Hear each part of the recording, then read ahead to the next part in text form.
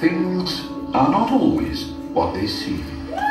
For instance, on the planet Earth, man had always assumed that he was the most intelligent species occupying the planet, instead of the third most intelligent. The second most intelligent creatures were, of course, dolphins, who, curiously enough, had long known of the impending destruction of the planet Earth.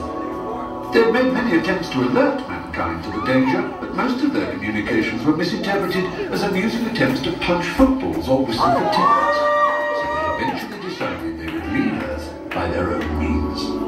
The last ever dolphin message was misinterpreted as a surprisingly sophisticated attempt to do a double backward somersault through a hoop while whistling the Star Spangled Banner. But in fact, the message was this: so long, and thanks for all the fish.